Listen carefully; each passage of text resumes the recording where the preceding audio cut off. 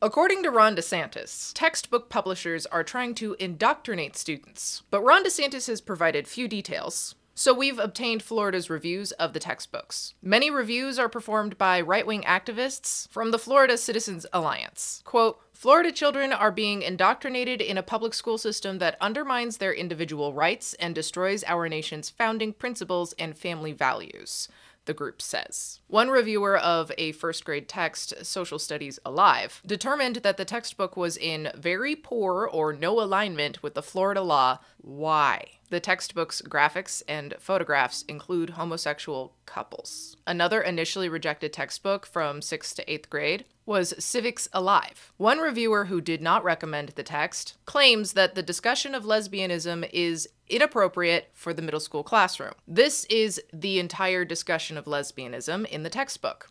LGBTQ candidates have also made some headway gaining governmental positions.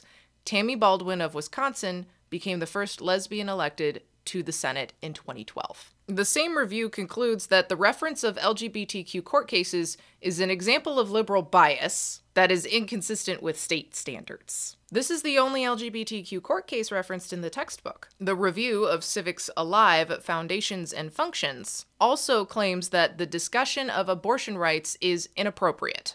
This is how the textbook addresses abortion rights. One middle school social studies textbook, Florida U.S. History Advanced, was not rejected by the state but had several issues flagged by a reviewer. The reviewer writes that slavery image on page 444 may violate the statute relating to guilt of future generations. The same reviewer also cites another image that depicts the life of a white plantation owner, which the reviewer believes is outside the scope of the standard and potentially the law. This is Popular.Information, a newsletter that holds the powerful accountable. Find the full report on Substack and follow along here for more accountability journalism.